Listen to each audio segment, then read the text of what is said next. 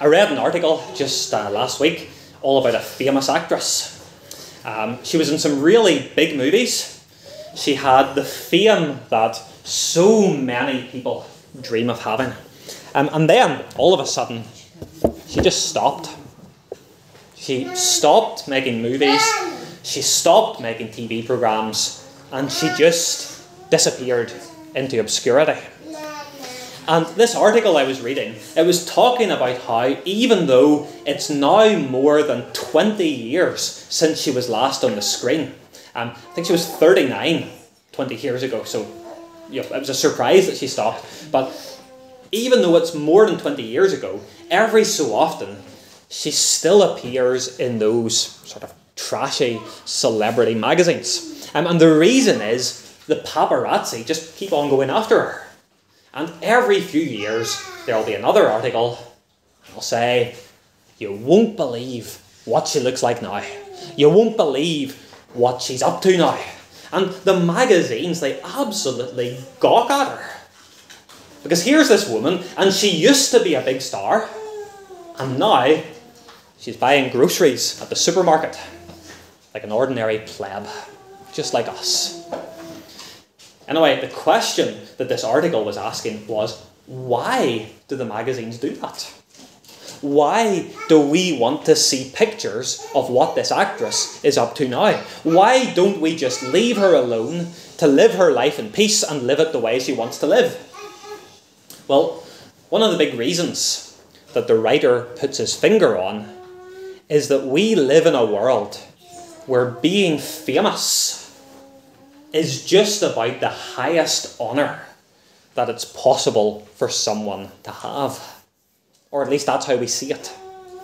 We see that, for example, in social media.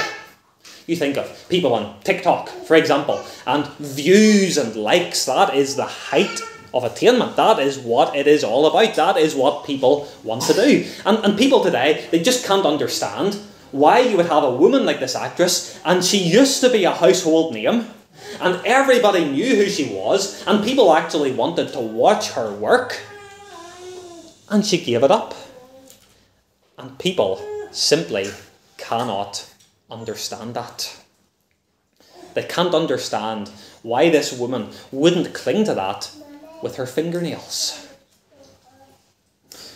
Well, it's not just people today who are baffled by that. Because as we're going to see tonight, it was also people in Jesus' day who couldn't get their heads around that. Because Jesus, if he wants to, he can be a massive star at this point in Mark's Gospel. Jesus, if he wants to, can be the most popular, most loved, most sought after man in the whole world. And yet, he leaves it all behind. Or, at the very least, he doesn't chase after it. He doesn't try to cling on to his fame by his fingernails. Because for Jesus, there are some things that are far, far more important than being famous. And we're going to see that tonight.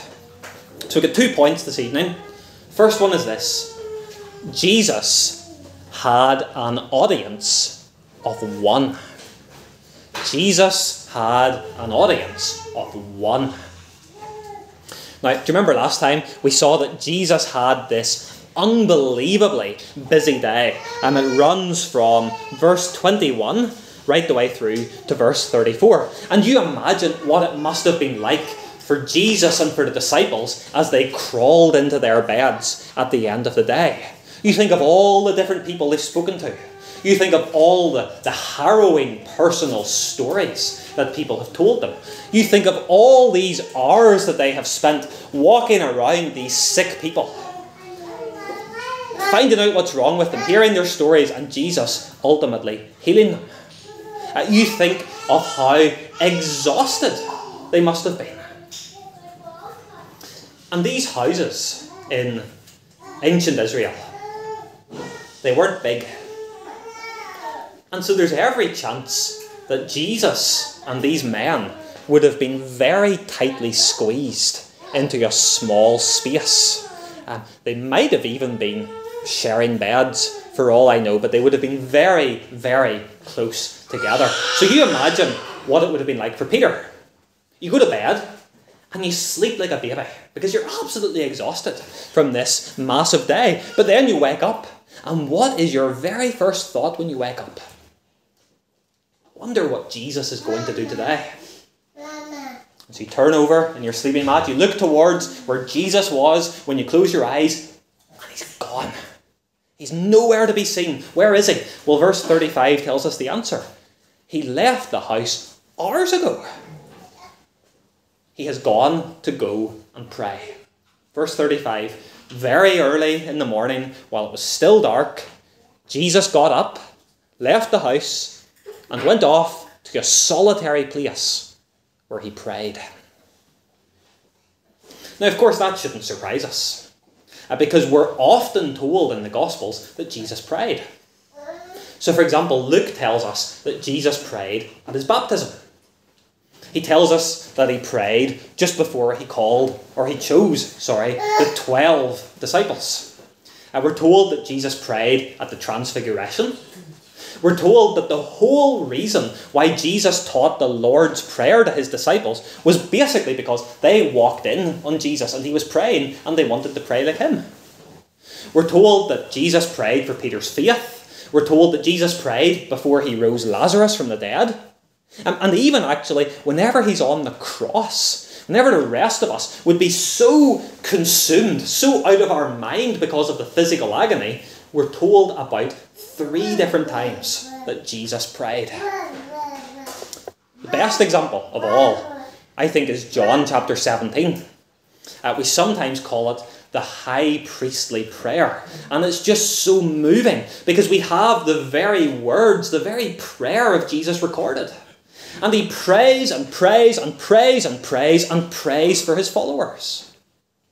And that's not even all the examples. And even aside from those examples, and even aside from the other examples that are included in the Bible, there must be thousands and thousands of times that Jesus prayed and it was never written down. But why did he pray? Well, for the same reasons that we pray. We pray because we face temptation. We pray because the evil one does his level best to coax us into disaster. We pray because of the pressure that we face. The pressure to conform to the world. The pressure to choose the path of least resistance. We pray because of our physical weakness. We get tired. We get weary. We lack physical strength, and so we pray.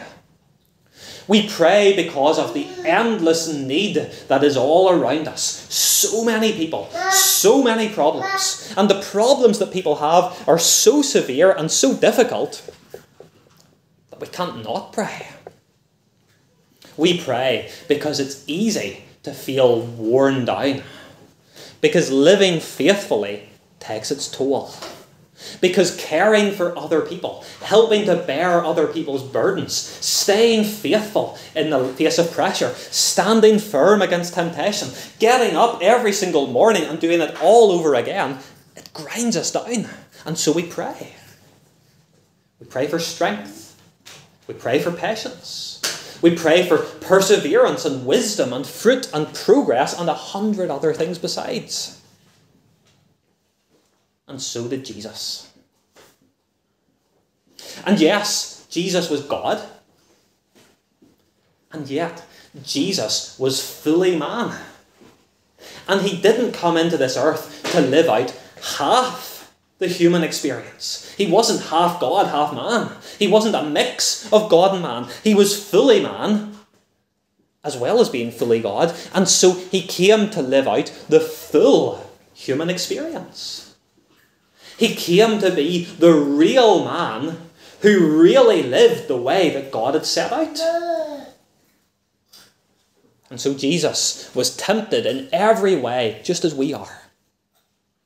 And so Jesus faced weakness so that he can sympathize with us in our weakness. And so Jesus faced discouragement and tiredness and hardship just like us. and as the perfect man, faced those pressures, and as he lived the perfect life of trust and devotion, he prayed. He prayed, and he prayed, and he prayed again every single day. And then he'd get up the next day, and he'd pray all over again. Because all through his life, Jesus had an audience of one. That's a massive challenge for us. It's something that really should make us very uncomfortable indeed. Because there's so many days that we're not like that at all. We're nothing like that. There's days that go by, maybe even sometimes weeks that go by, and we don't even so much as speak 2 words to God in prayer. And what's the implication of that? What are we saying when we go through an entire day without praying? Well, surely we're saying, I have less need to pray than Jesus Christ himself. I'm able to get by without the Father's help and without the power of the Holy Spirit more than Jesus was able to. And that's obviously a completely outrageous thing for us to say. And we would never say it. We wouldn't dream of saying something like that. And yet, tragically, in spite of what we believe in our heads, and in spite of what we confess with our lips, so often, that's the testimony of our prayerless hearts, isn't it? We need to be more like Jesus. We need to think and we need to focus far, far more on the audience of one. There's a few practical lessons that Jesus teaches us here, and I want us to take a bit of time to learn practically from Jesus' example. First thing, prayer was a priority. It's a priority. What's the very first thing that you do in the morning? Some people make coffee. Some people, especially this time of year, they start into revision. Some people get their phones out, they check and see how many views they've got on TikTok. But we all do something first. And what we do first says a huge amount about what is most important in our lives. What does Jesus do first? He prays. And I think we should all be challenged by how Jesus gives prayer the absolute top billing in his day. Prayer was a priority. Second thing to mention, prayer takes discipline. It takes discipline. We saw last time round that Jesus had this incredibly action-packed day. He preached, he cast out a demon, he healed many, he cast out even more demons. It was an incredible day. If it was me, I'd be turning the alarm off for the next morning. I'd be looking for a lie and I'd be feeling like I deserved it. You think of Jesus though, you think of how he must have felt whenever he woke up. I mean, he must have been exhausted. He must have been drained. He must have been. And so you think of how much discipline it must have taken for Jesus to get out of bed, to get out of the house, to go into the cold, to go into the dark, rather than doing the obvious thing, which is rolling back over onto the pillow. And yet Jesus did that. He wrestled with tiredness, he wrestled with weary feet, and he got out and he prayed. Now look, I don't want to make this sermon into a huge big guilt fest. You're maybe thinking, well, you're doing a fine job of it. But could it be, and I'm absolutely including myself in this, but could it be that actually, when it comes to prayer, we're just far too soft in ourselves? we allow our busyness, or we allow some of the problems that come up to just completely derail the good intentions that we have. When really what we should be doing is we should be facing that busyness, and we should be facing those problems, and we should be doing our best to push on through and pray anyway. Now this passage, it's about far more than just preaching or teaching an example, and we'll get to that shortly. It's about more than teaching an example, and yet it does teach us an example. And Jesus shows us, when it comes to prayer, we need to be disciplined. 2 more practical helps. First one, sometimes prayer takes space. Sometimes prayer takes space. Now, we see that in verse 35. We see that Jesus went to a solitary place. In other words, Jesus got away from the things that would distract him. He found space. Now look, I realise this is easier for some of us than it is for others. I realise that some of us have got more space in our houses than others. I realise that some of us live with fewer people than others. I realise that some of us have got quiet places nearby that we're able to go to. I realise as well that for the young mums, the very notion of getting away from everybody for an extended period of time is laughable. But bearing in mind all of those limitations, is there somewhere you can go? Is there a place where you can find where it is your habit to go and devote yourself to prayer? Maybe it's a room in your house, a spare room, and you sit on the floor. So be it. Maybe it's actually just a corner of a room, and you're able to go there whenever the kids are distracted and you're able to play or pray. Maybe it's your backyard, as overgrown as it may be in your case. Maybe it's your car.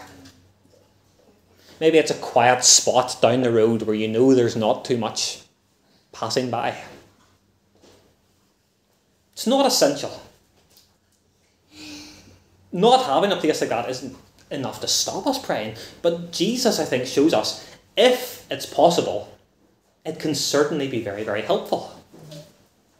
And if it's helpful for Jesus, well then why shouldn't it be helpful for us as well? So practical tips from Jesus' example. Prayer is a priority. Prayer takes discipline. Jesus found space. Final one. Prayer takes time. Prayer takes time. And now again, I'm not looking to guilt trip.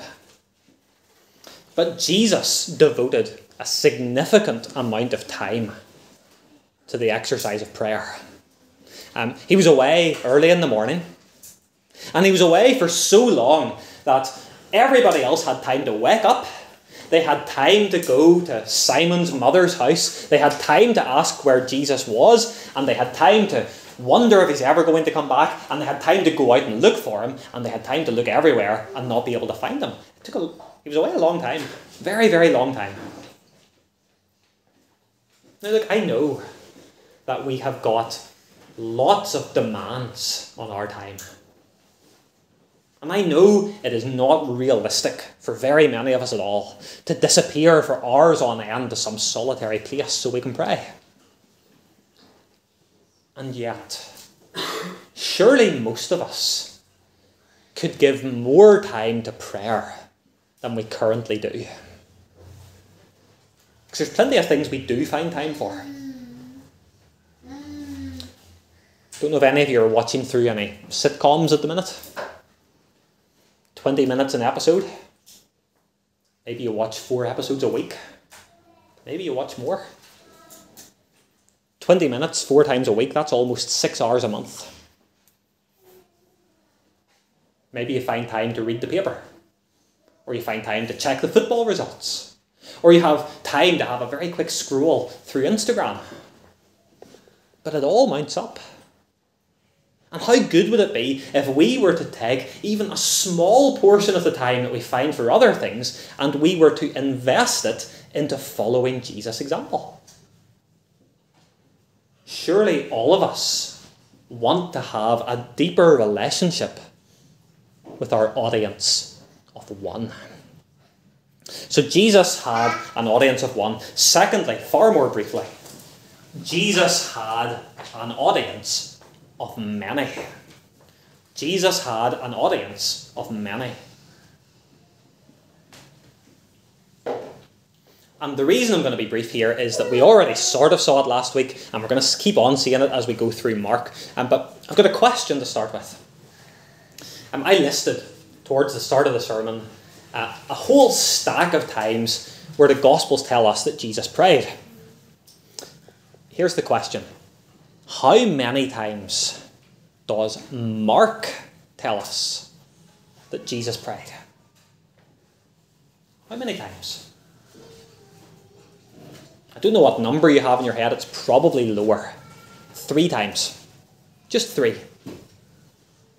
Now, Mark is obviously not telling us that Jesus only prayed 3 times.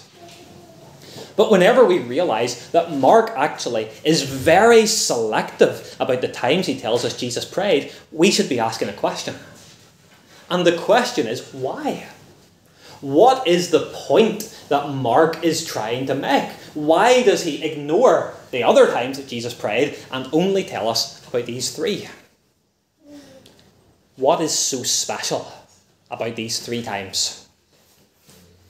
Well, it does get a bit more clear whenever we look at what was going on those other 2 times that Jesus prayed. So this is the first time that Mark tells us about Jesus praying. And notice, of course, it is right at the very beginning of the story of Jesus' ministry. The second time is in chapter 6. It's right in the middle of Jesus' ministry. And it is straight after Jesus feeds the 5,000. The third time, you may be able to guess in your head, is the Garden of Gethsemane. Right at the end, as Jesus is getting ready to go to the cross. So 3 times. Question is, what do these 3 times have in common? Well, they are all times when Jesus had a particular temptation to face. We know from John's Gospel that right after Jesus fed the 5,000, the people wanted to crown him as king. Right there, right then. But that's not why Jesus came. Yes, Jesus is a king. He's the promised king. He's not shy about announcing that the kingdom has come. And yes, Jesus is wearing a crown of glory right now. But before Jesus was to put on the crown of glory, he had to put on the crown of thorns, didn't he? That was his destiny. And if Jesus had allowed himself to be swept up by this wave of enthusiasm and adulation, it would be a shortcut. It would be a detour from the path that his father had set out for him. He would be skipping the job that his father gave him to do. So Jesus, knowing what the people wanted to do, he prayed for grace and strength. Surely that's at least part of what he was praying for. He prayed that he'd be able to keep on walking the path that his father had set out for him to walk. And then we have Gethsemane. And in the Garden of Gethsemane, Jesus was so aware of the sheer horror, the sheer torment and agony and hellish experience of bearing our sin on the cross. And so much so, you may remember, he tells his disciples, my soul is overwhelmed with sorrow, even to the point of death. And Jesus, of course, was facing incredible temptation in that moment. The temptation to try and find another way.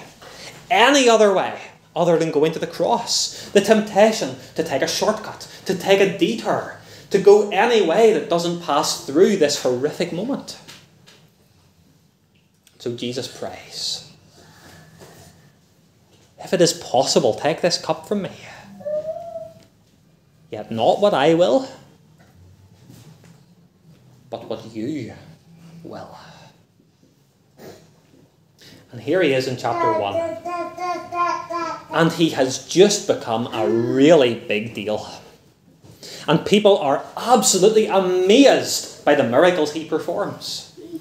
And even at this very moment, in verse 35, as he is entirely focused on his audience of one, there is a massive crowd that is searching out all over the countryside to see where he's gone to. And why are they looking for Jesus? Because they want more. They want more teaching. They want more, well, not really teaching so much. They want more miracles. They want more healings. They want more exorcisms. But that is not why Jesus came. Yes, of course, he will show pity to everyone he meets. And of course, he does perform great signs and great wonders. But those miracles, they're all designed to underline the message that he preaches. Because the message is more important than the miracles. And the message is what we have already seen in verse 15. The kingdom of God is near. Repent and believe the good news. Here's Jesus. And he's at a fork in the road. He can be the man the crowd want him to be. He can spend his time doing miracles and doing wonders, and if he does that, he'll be a superstar. He will be the most popular man who has ever lived. Or he can carry on with the task that he came to do. He can carry on with the mission of the Messiah, which is to die on the cross. Now, of course, Jesus isn't going to die on the cross just yet. But for now, he's preaching the message of the cross. And the people in this town, they've had their chance to hear that message. And now, verse 38 and verse 39, Jesus is going to go to other towns. And he's going to bring the message to them instead. Because the people in Capernaum, they've heard already. And they need to make their minds up. They need to decide whether they're going to repent and believe or just not. That shows us it's not enough to simply know who Jesus is. It's not enough to have it all right in here. The demon knew that. We see that in verse 24. I know who you are. It's not enough. No, Jesus says that his message demands more than just knowing the truth. You need to repent. You need to believe. It also shows us that it's not enough simply to be amazed by the message. It's not enough to appreciate the message, because the people in Capernaum were absolutely blown away by everything that they heard, but it's not enough. We need to respond to it with repentance and faith. We need to confess our sin. We need to put our full trust in the Lord Jesus and in his strength. We need to turn away from the way of death and turn to the way of life.